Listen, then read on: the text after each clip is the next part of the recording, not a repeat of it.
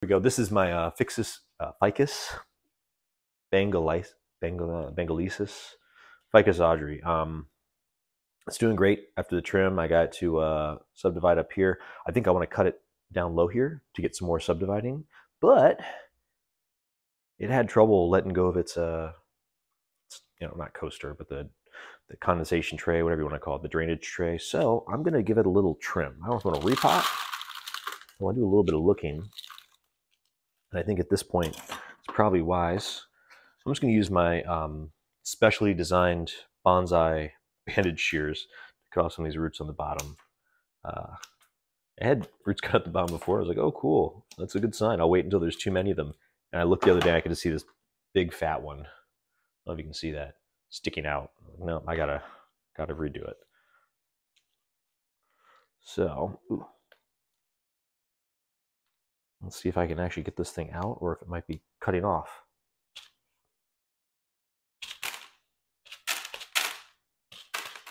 I know it looks like it's in bonsai soil. It's just on top. I did that because I wanted to give it a little bit of chance to get some good roots on it. Right. Of course, there's no bonsai soil on the bottom, but that's okay. Start off with the root hook from Bobcat Bonsai. Already, it feels so good. Oh man, Matt. Yeah, this is really well designed. Look at this. I mean, I know it's not difficult soil, but it is just tossing it off. It doesn't feel like it's tearing anything. It's just so gentle for no reason. Yeah, that's, I was gonna say, tear that? No, it doesn't feel like it. It's connected down lower. So I'm just gonna do a little bit of exploratory here. A little bit off the top, maybe get some more of the base exposed. So I was thinking with this one, I do want to go with the whole, what's it called? Oh, big root. Like kind of that weird, twisty, wavy, like you get at any other, department store with a bonsai. I kind of want to do that with this. I'm just not sure the realistic, the realisticness, the reality of doing it. This thing's got some funky roots on it, though. It's got really big roots. I've already found a couple. Most of its roots are a little bit lower, which is also kind of nice because it means that I get to unbury a little bit of the tree. But yeah, I want to cut it down low and get, if it subdivides like this, I can use this as a new leader kind of thing. Go down low, cut it, new leader, and get a lot of good taper into this, a lot of good movement. Because that's a great angle to start doing a little funky, thing. I know that'll be a long process, but that's all right. That's the whole thing about bonsai, right? Is you're in for the long haul. Yeah, this root works really well. I'm not sure I love the way I'm holding it. I think I need to play around with it some more, find my right grip, but I do really like it. Actually, I like it one finger through, holding like that, just barely tearing it out.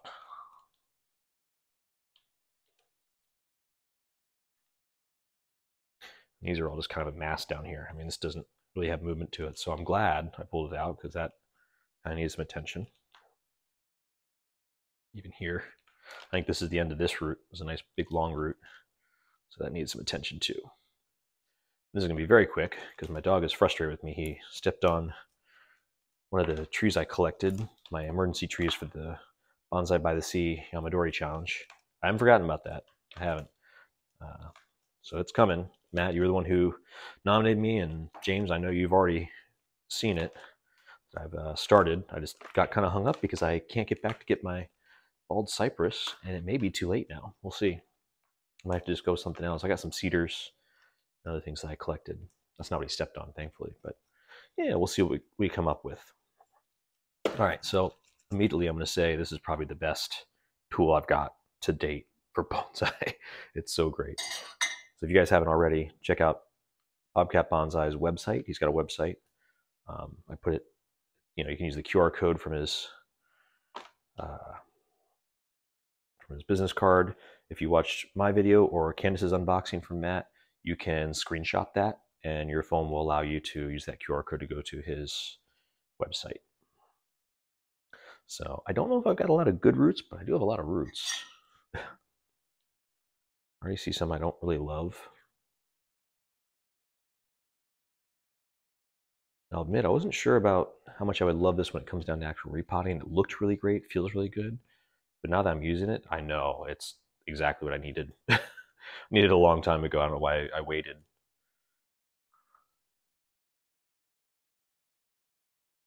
I was a little jealous of that horseshoe one though. My family has horses, so horses are a big part of my life. I actually once had a tattoo on the bottom of my foot of a horseshoe. That lasted about 6 months, and it's no longer there. It's just faded so quickly. The skin on the bottom of your foot reproduces so quickly that you just, or the skin cells, I should say, reproduce so quickly that keeping a tattoo on the bottom of your foot is near impossible. All right, so we're getting somewhere. I don't know that I've got, I've got a big lapse there. I've got these things here. I'm gonna use a little bit of prodding with my, can you see this still? I hope so, barely. Do a little bit of prodding with my skewer, just because it's a nice long straight tool, so I can get in here and poke stuff through. I think that's all I really need to do now. Just poke some of the stuff through. It's really not bad soil it was in. And it's already been, this has been cut off clearly. And it just grew the way it wanted to grow. It's actually not growing bad at all, but I will say that with how nicely it roots, this big one isn't doing it for me. So I'm going to give it a little chop off, try to get it somewhat level. So now all of my roots will be coming down through there. This one loops underneath, so again, it's going to be, did I even cut? Yeah, it's going to be done in. This one's real big again. It's just not doing me any favors, so I'm going to try to go as close to level with the soil. And then this one here, which is really, really big. I've got a root above it. That root's just too high. So I'm going to take that off. That root's gone. And this big one is going to come off right about here. Because I don't need these big, big roots where they are right now. Need them other places, on big trees. This isn't big enough of a tree for that. That's a lot of root coming off, but I like the roots that are left behind, honestly. I'm taking these are for cutting hair in case anyone was curious. These aren't even for bonsai. I just like using them. I did also order some you can call them bonsai shears. But I did order some shears, some actual regular shears that I can use. So those will be coming. That'll be really good. It's not a whole lot of root left. I think I can make it work. I'm not going to put it back in this pot. I've got other pots I can put it in. I think this is going to be my guy right here. Because I don't need it in a real pot. I just need a training pot.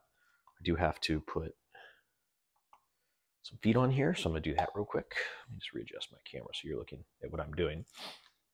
I've got little sticky feet, or I should have little sticky feet right here somewhere. They were inside my hat. Here we go. They are still inside my hat.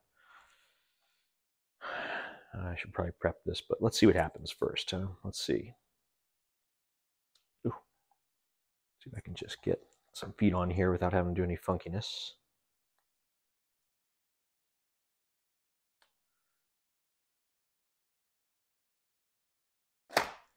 And since I'm only using 3, I don't have to make them perfect or anything. Oh, stuck to my finger. That's not good.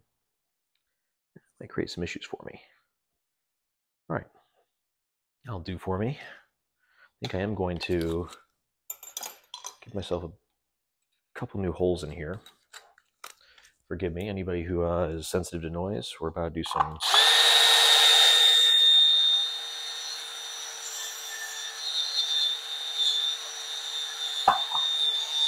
not super loud, but somewhat loud drilling. I'm going to give it some more drainage.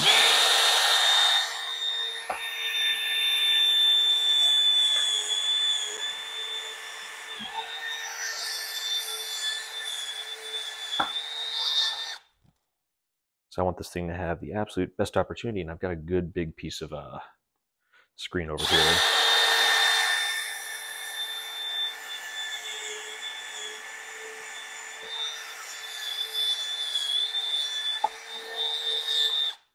You guessed it, I do not have a very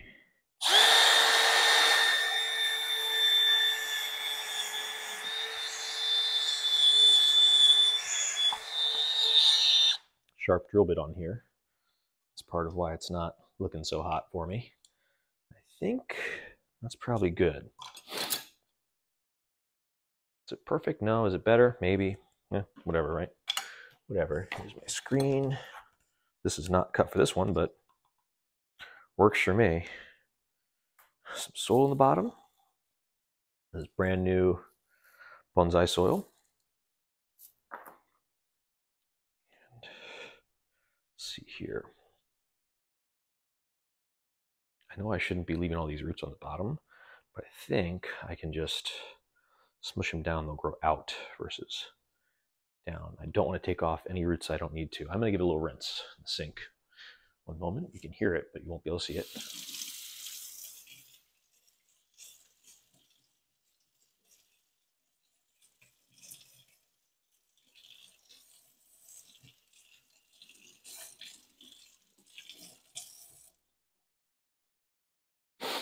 All right. Ooh, just so happens I left my old fashioned by the sink.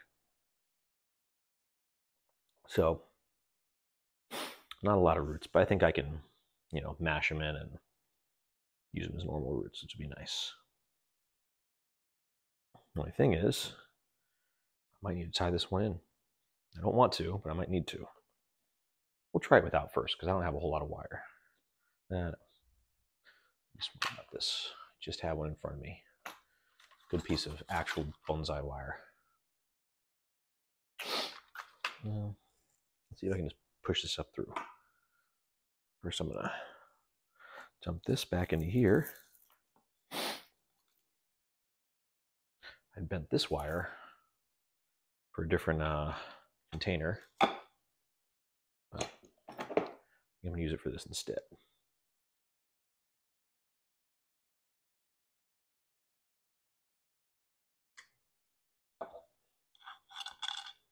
Does that work? Yeah. All right. Doesn't need to be perfect, as you can imagine. Just needs to hold the dang thing in place, right? I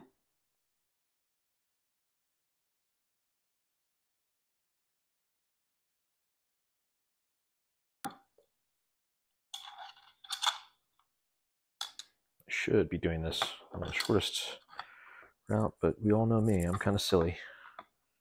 Not saying the best way. Ooh.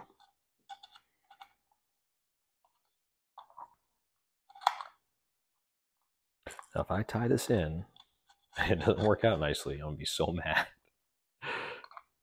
Twist this over a little bit.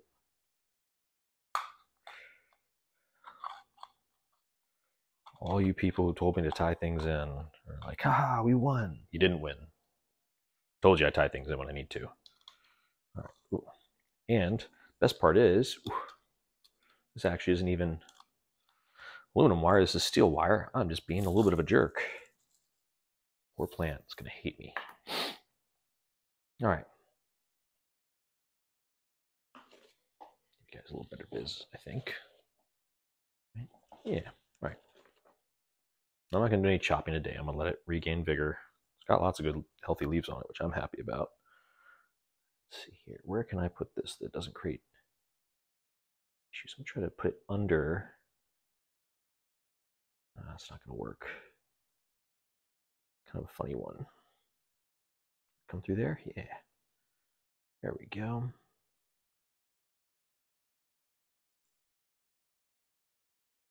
Let's see if that does anything for me. If not, then not. But, at least I tried, right? At least I tried. Bye.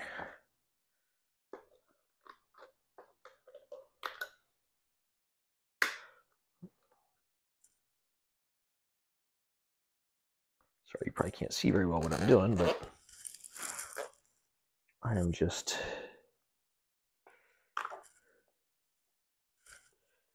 getting this tied in, kind of, maybe.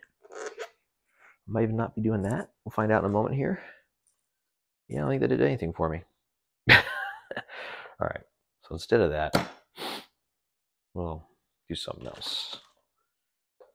I might be a little bit brutal to the tree just to get it from falling over. This isn't a place where it can be bumped. And as we all know, I'm a little clumsy, so we're gonna make sure we reduce risk by doing this the right way. Well, not necessarily the right way, but better than the wrongish way.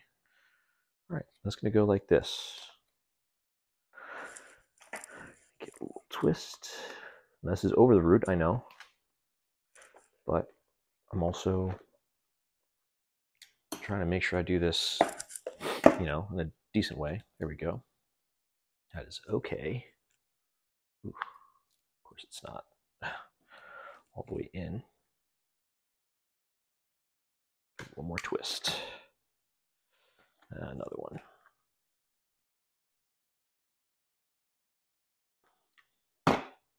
There we go. All right. Well, of course, then I scrape a big chunk off of it. Not what I wanted to do at all. All right, before I do anything else stupid, I'm just going to go ahead and fill it up, stick it in, chopstick it in. It's already in the pot. And we'll go from there. Congrats to Tom from Growing Clip Bonsai for Seniors on your 1,000 subscribers. That's mind-blowing to me. I'm still trying to figure out the ins and outs of messing up when I film something improperly. I've actually gone through and deleted some stuff. I'm like, it's not worth trying to recover this film. It's not good footage. It's not good anything. You can't see well. I didn't hold the tree in the frame, whatever the reason. Kind of gave up on some of it. All right. I know how much you guys love my top dressing, so I'm going to continue to use it because it actually works really nice. So this is, my stuff that people are like, oh, use sphagnum. I have. I don't like sphagnum. I really don't like working with it. I don't like touching it. It's unsettling to me. I know it's very useful. As a top dressing, this has worked really well. It's kept things nice and moist, and on my kind of twisty, windy, bendy boy Ficus, it's got roots growing through it, so it works very well. So that is the, Ficus Audrey, Ficus Benghalensis repotted to help those roots, do a little bit more what I wanted them to do. Took off some really big roots that already clearly responded well to chopping, but didn't need to be in this, especially not for the final composition. So I'm going to water this down, get it back under the grow lights, and then wait for it to fill up all these drainage holes. That's why I poked new drainage holes, because those would have been full if I'd had this in this pot with just the one. Poke new drainage holes, that helped me out. When I've got this thing full of roots, then I'll go ahead and give it a chop. But right now it's ready to just grow. So thanks for joining. I'm Taco. This is Taco Bonsai. Have a great day.